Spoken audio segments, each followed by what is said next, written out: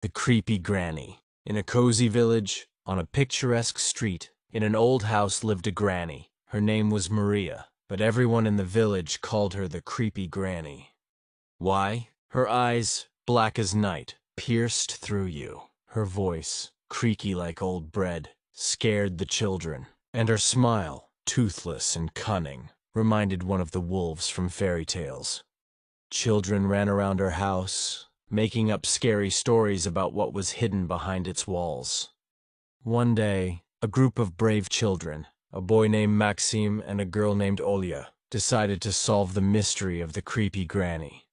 Sneaking up to the window, they looked inside. The room was filled with old things, cobwebs, and dust. In the corner, in a rocking chair, sat the creepy granny herself.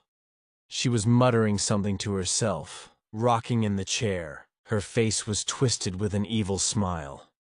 Maxim and Olya were scared, but curiosity was stronger than fear. They decided to go into the house. The door creaked, and the creepy granny turned her head sharply. Her eyes flashed with fury. "Who's there?" her creaky voice rang out. Maxim and Olya, numb with fear, could not utter a word. "Get out of my house!" the creepy granny screamed, rushing at them. The children ran away. The creepy granny chased them, swearing and cursing. Maxim and Olya ran out of the house and rushed down the street. The creepy granny stopped at the door, looking after them furiously. Maxim and Olya, panting and scared, hid in a secluded spot. "What was that?" Olya asked, trembling with fear. "I don't know," Maxim answered, "but I never want to see her again." From that day on, Maxim and Olya ran around the creepy granny's house for 10 kilometers. The mystery of the creepy granny remained unsolved. But in the village, legends about her anger and terrible magic still circulate. Continuation of the story. Many years passed. Maxim and Olya grew up, started families, and almost forgot about the creepy granny. One day, Maxim, walking down the street, saw a familiar house. He stopped and looked in the window. The room was empty.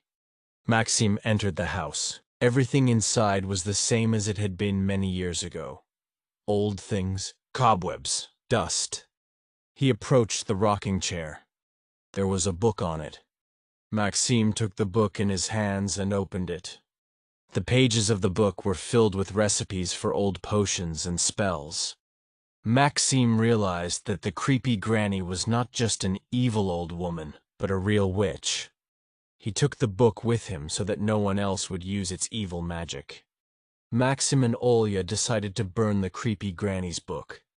They made a fire on the sea. Moral: the story of the creepy granny teaches us that not everything that seems scary really is. Sometimes behind an evil appearance there can be a secret, and behind a terrible,